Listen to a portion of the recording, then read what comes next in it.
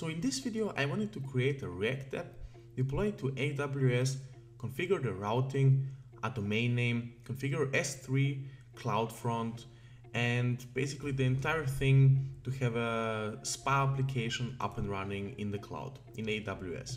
So what we are going to do is first, we are going to create a React application, which we are going to deploy to S3. We are going to configure S3 in order to be publicly available so that anyone can go to our site. Then we are going to set up CloudFront to distribute our static content across the globe. And then we are going to configure our domain to be pointing at CloudFront. So let's get started. I have created an empty folder here, and the first step that we are going to do is we are going to create a React application. So for that, you can type in npx create React app, and we are going to call it React app. So this is basically the most simple way to create a React application. So let's wait a few seconds for this to finish. And you can of course use anything else. You can just create simple HTML file. You can use Angular, Vue, or whatever framework you would like. So let us wait for this to finish. In the meantime, we can go to our AWS account, to S3, and create a new bucket. So what you need to consider here is that your bucket needs to be the name, so to have the name of your website. So the bucket's name needs to be the same as from your website. This is used in order to be pointing to the same domain, because if you go to a web page and request something, you're requesting something from a certain domain. And our S3 bucket is going to be hosting our static content from which domain we are going to get those files. So that's the reason the bucket name needs to have that name. So for this, let us first go to Route53 and create a hosted zone. So I have already created a hosted zone here, but you can create your own one. So what you need to do is either you need to register a domain, or you could register the domain with another service like Namecheap, for example, and configure the name servers there. So what you would need to do is create a hosted zone. I have created a hosted zone Contemporary. And what you would need to do if you have registered your domain on some other resource, you would need to copy those name servers into that other domain. I have created a video that exactly explains that in 5 to 10 minutes. So if you need that, you can check out the other video that is linked to this one. So let us continue here. I'm going to create a subdomain here. Let's call it example.contentbrainy.com. It can be, let's say we're going to create it in EU Central 1 Frankfurt.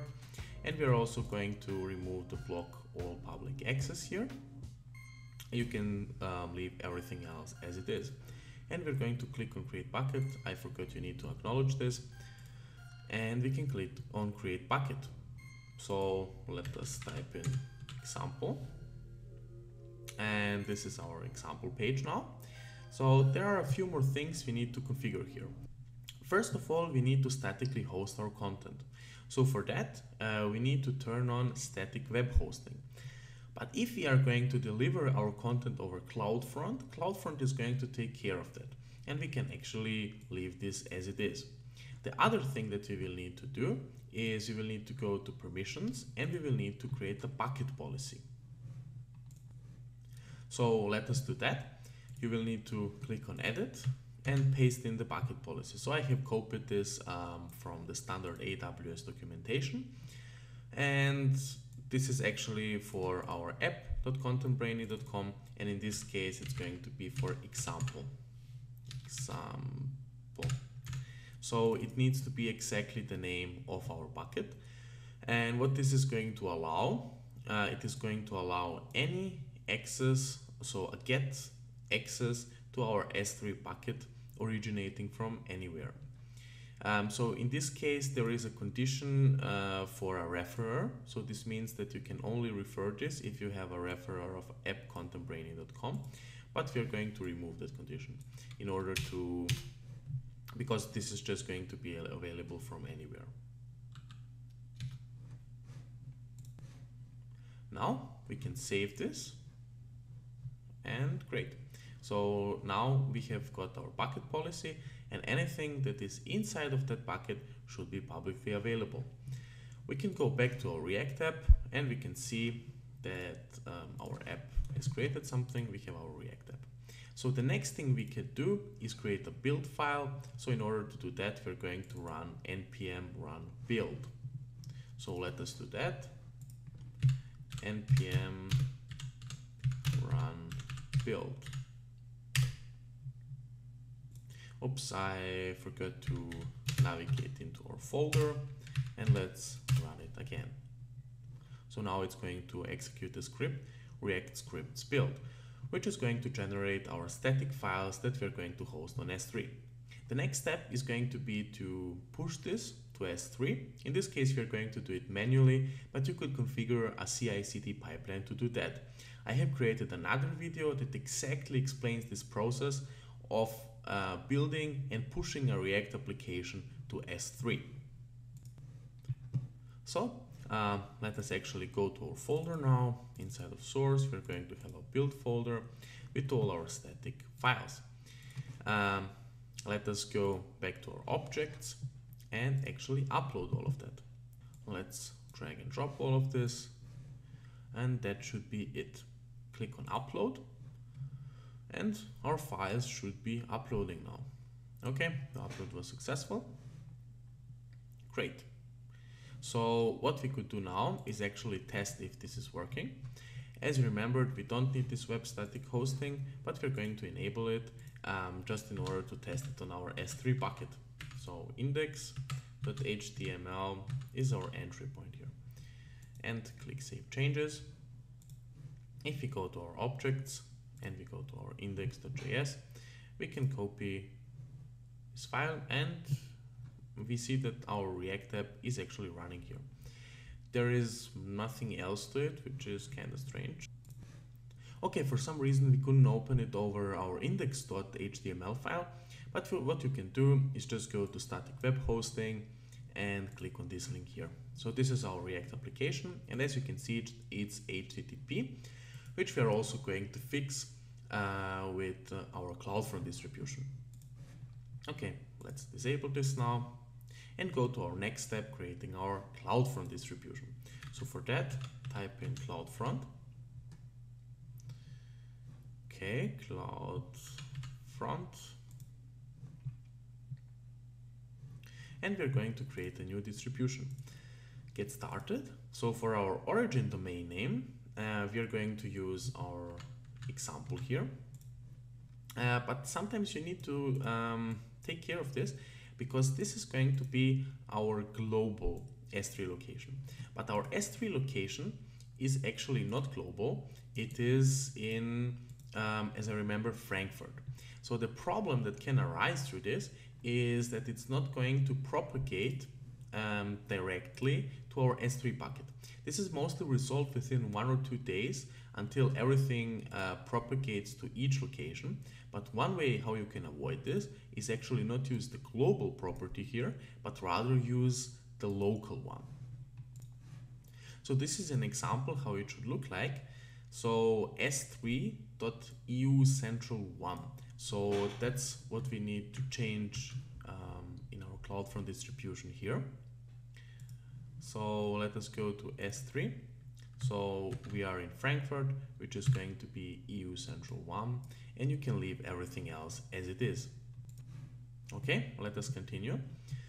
You can leave everything else as it is. I also like, for example, to redirect from HTTP to HTTPS, and you have a lot of caching and other stuff of options here, which I'm not really going to go into as of now. You can also use a custom certificate, but I'm going to use the default CloudFront one. So that should be actually it. We should be able now to create our distribution. What we can also do is we can add certain behaviors in order to return, for example, access control origins or stuff like that. So for example, you can go on edit and you can configure, for example, the origin request policy. So for example, that only access to S3 is allowed and access to S3 without CloudFront is not allowed and so on. But I'm not going to do this as of now. But one really interesting thing that you can also do is, for example, in case that you're hosting some fonts or stuff like that, another really interesting thing to do is to go into permissions here and the course origin resource sharing, where you can do basically the following, which is going to create course headers. For example, if you see those errors in your browser for course not allowed and stuff like that, this mostly comes when you're loading some fonts or for example, Font Awesome has this problem. This is basically the way how you resolve it, because if there are no access headers specified in the request, none will be returned as well. So this is a way to avoid this error. So normally CloudFront takes some time to propagate changes, and if you change your content on S3, it's also going to take some time for that. So how you can save time on that is going to invalidations, click on create invalidation, and you can invalidate your objects.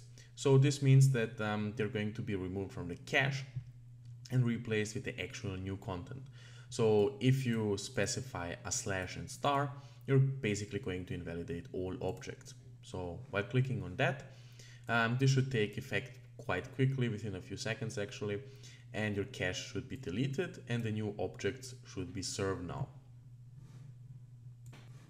Okay, so our invalidation is complete, and what we can do now is go back to our CloudFront distribution. Let's copy the domain name and click enter, and yeah, that's our React app. If we, for example, use HTTP, we are going to be redirected to HTTPS. So it's working. One last thing that's left to do is go to Route53 and actually create a new record set. So we are going to use example.contentbrainy.com. It is going to be an A type, and we're going to have an alias. So this is going to go to CloudFront distribution, and this is going to be our distribution. Let's create the record set and create. So example content brainy is pointing to that. Okay, this doesn't seem quite correct. I copied this wrongly. Okay, I guess that I somehow copied this wrong. So let's copy it again. Go back here, click on edit, and let's replace that value. Yeah, that's actually the value we need. And now this is also going to take some time to propagate, but you can always try. So it's not yet there, but give it some time. This can actually take up to a day or so, but mostly it is available within 10 to 15 minutes, depending on your domain and your location. But basically that's it. Our domain is up and running. So let us go once through it again. First of all, we created an S3 bucket. That S3 bucket is going to be in a certain region. We are going to have our static React app with it. We are going to configure our permissions to turn everything here off. We are also going to create our bucket policy, and we have also created our cross-origin resource sharing policy. Then we have created our CloudFront distribution. Our CloudFront distribution contains some basic rule sets, and it is pointing to our S3 distribution, after which we have created our hosted zone with Route53, and we have created here a subdomain example.contentbrainy that is pointing to our CloudFront distribution. So basically that sums it up. I hope this video was useful and you have learned a lot. For all the stuff that could be expanded on this one, I have created other videos, for example, creating a CI/CD pipeline in which you can automate all of those processes, and also using other hosting services, or for example, if you're using Namecheap or something like that for your domain names. So I hope it was useful and you learned a lot. Thank you so much for watching and see you in the next one.